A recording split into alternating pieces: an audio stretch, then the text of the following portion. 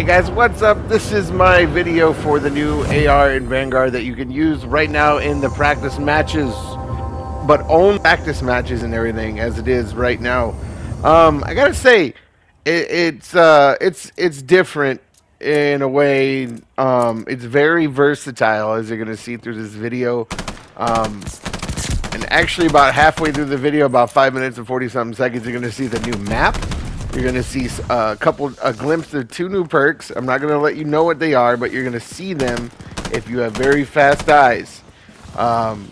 One's called Armory, and the other one's called like Mechanic or something. It's a new blue and a new yellow perk. There's also, you're going to see sticky grenades. That's the new lethal as well. As you can see here in the bottom right corner, that is the sticky grenade. But the gun itself is very versatile. It just absolutely shreds through multiple opponents at once. It reminds me a lot of the DP, but an AR version of it, a lesser round AR version of it, a little bit more mobile with it, and you don't have to deal with the big pan at the top because you do get 30-06 rounds with this. But it's only a 50-round drum instead of a pan. But besides that, I think it's gonna be very useful in Warzone. We'll see what the recoil pattern is like in Warzone, but on this there's barely any, as you can see. I do think it's very comparable to the Type 11 as well because of just how it is with how straight it shoots.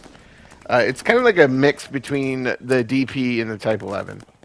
It has the hitting power of the DP, but it's got the mobility and the recoil pattern-ish of the Type 11.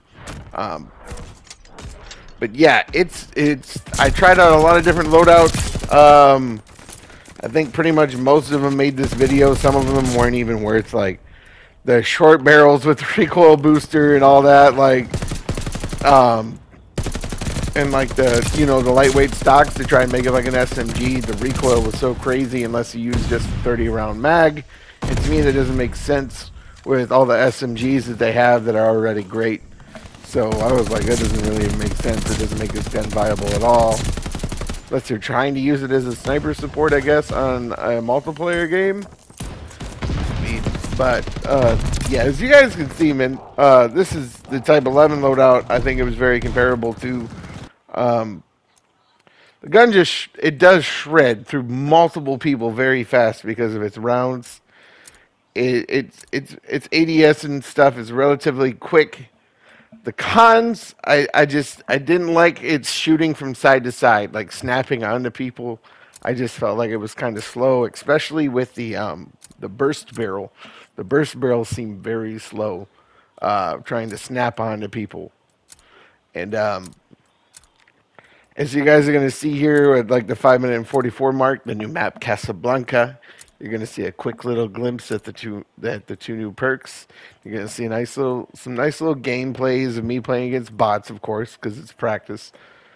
Most people on this game are bots these days, though, anyway, so it doesn't really matter. But yes, so just enjoy. Appreciate you watching the video. Don't forget to drop a like and a follow if you haven't already. Peace.